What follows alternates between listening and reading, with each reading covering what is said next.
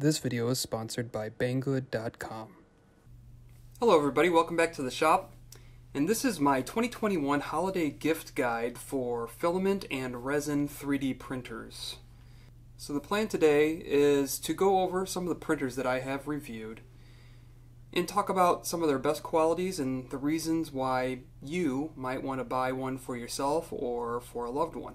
So I'm limiting this holiday gift guide to printers that I myself have actually used and put my hands on. So I speak from experience when I'm talking about the specific features of these printers. And after I share with you my thoughts about these particular printers, I will also share with you my wish list and what I plan on buying in the future. If you'd like to learn more about any of these printers featured in this video, or if you're interested in buying one of your own, I will provide an affiliate link for each printer down in the description below. BANGGOOD.com offers various holiday sales as well throughout the holiday season. I will be sure to link those as well in the description below. Now let's get started. As you can see, I'm starting off with the FDM printers and what I would call the best budget printer out there. I don't think you get a better bang for your buck than you do with the Ender 3 Pro. It comes with everything you need to get started printing. It is a very reliable machine, and if you are a beginner, it is a good way to jump into 3D printing, as you will have to assemble this machine and you learn a lot about it as you're assembling it. This particular printer has been an absolute workhorse in my shop. Personally, I didn't think I would like a Bowden extruder printer, but as I have shown in my review video, I have been able to print TPU flawlessly with this printer, and it has handled anything I've thrown at it. And as a matter of fact, this is my go-to printer when I print PETG. One upgrade that I have done to this printer is I have taken away this magnetic ultra base type bed, and I've added one of these glass plates. And all the glass plate does is helps flatten the bed and makes leveling it a little bit easier. So this is the most budget-friendly printer. Now on to the most beginner-friendly printer. This is the Focus Odin 3 F5, and it is kind of like an Ender 3 V2 clone, but it comes with one feature that makes it unique and special. The most unique thing about this printer is that it assembles in about 5 minutes.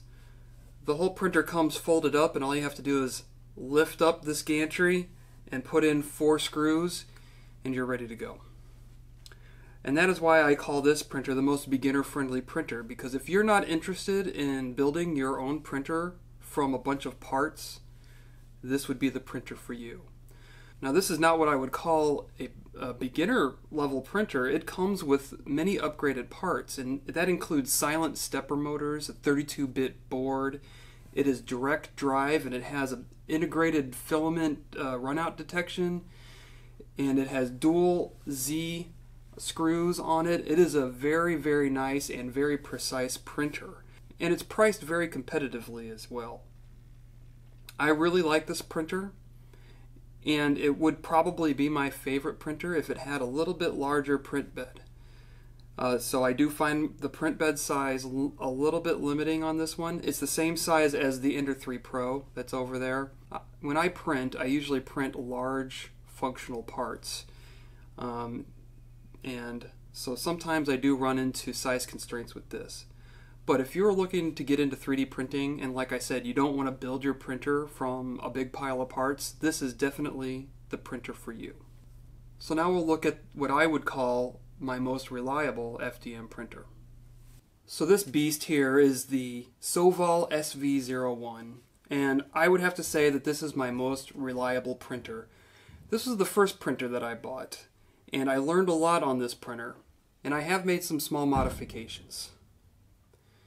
I added cable chain, which I felt was necessary because the cable was dragging all over the place.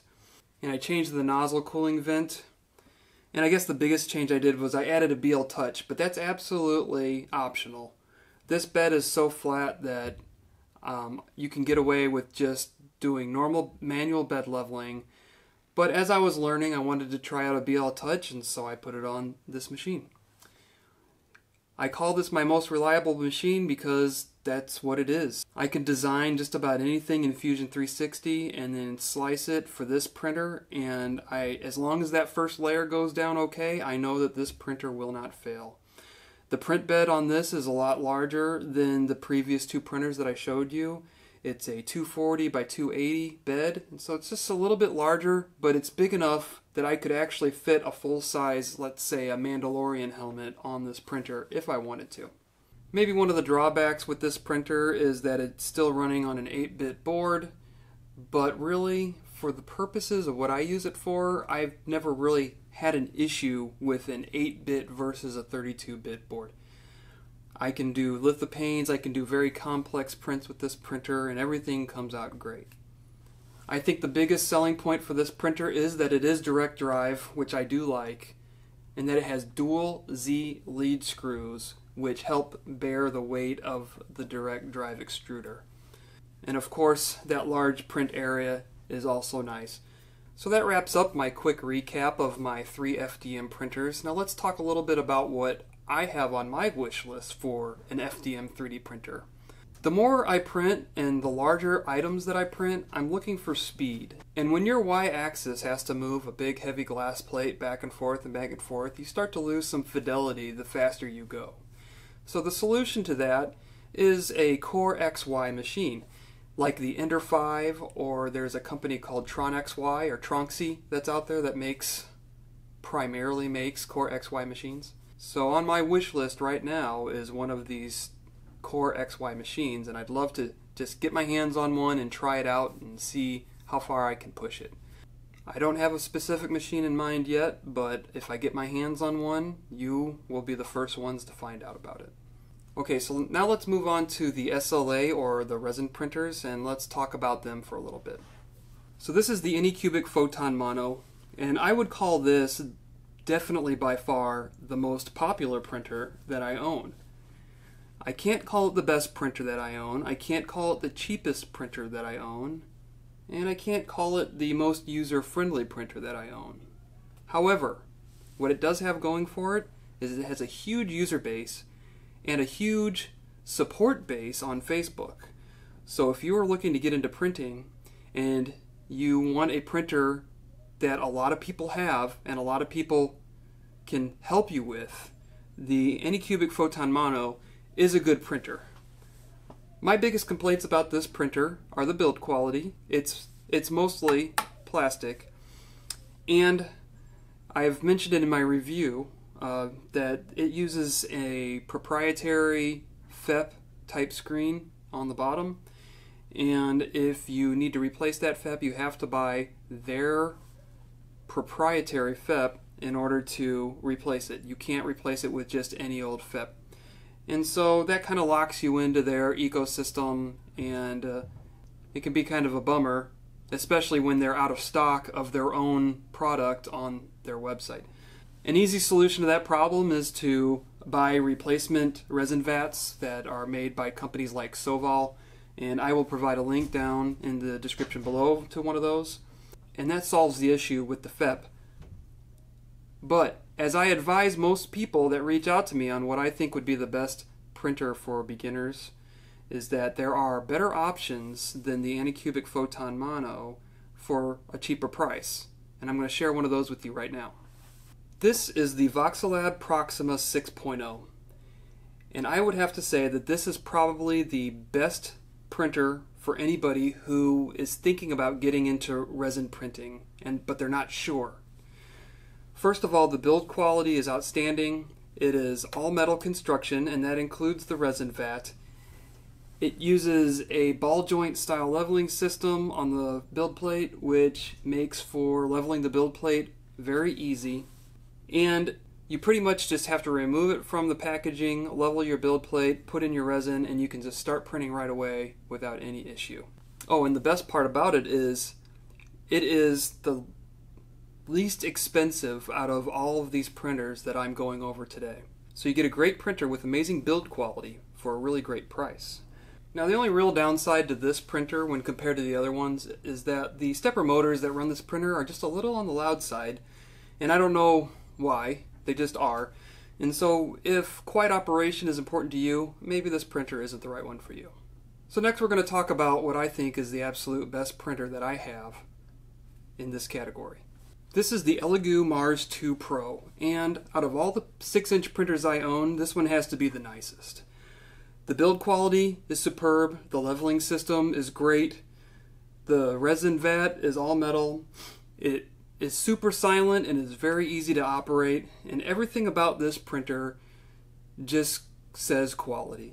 Now I realize that it may not be fair to compare the Pro model of the Elegoo Mars to the base model of the Anycubic Photon, but these are the printers that I have, and I don't really want to speak to the quality of a printer that I have not used myself.